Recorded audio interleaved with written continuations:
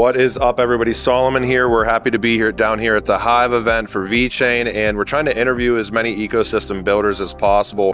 One of the things really interesting that we who I love talking to in this space are the real artists out there. We have CryptoGnomie here. Gnomie, we would love for you to talk to us a little bit about what you're doing with your artwork, how long you've been doing your artwork, and why you chose VeChain, and maybe the Phygital aspects as well. You said you were interested in Phygital. Yeah, so I've been making NFTs for a few years now, and I decided to go with VeChain because it's eco-friendly, and it's, quite frankly, a lot cheaper and easier to transact in than it is with Ethereum.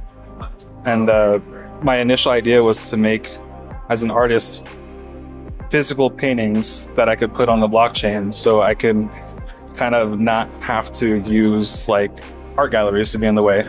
And now that the technology is caught up, I can get RFID tags and I can tag my, paintings and actually make real Phygitals now.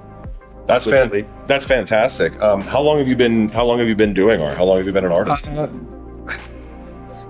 I think I've been doing art for a while. Like most of my life, just like been artistic, but really practicing it the last few years when I just kind of thought I'd look into the NFT world and see how I can like use that to my advantage as an artist. And yeah, just that's fantastic. So for anybody interested in learning a little bit more about what you're doing from the Gnomie account and the Phygital aspects, do you have a Twitter? Do you have a website? Where would you like to kind of drive people towards? Yeah, gnomish.media, and then my Twitter handle is @CryptoGnomie.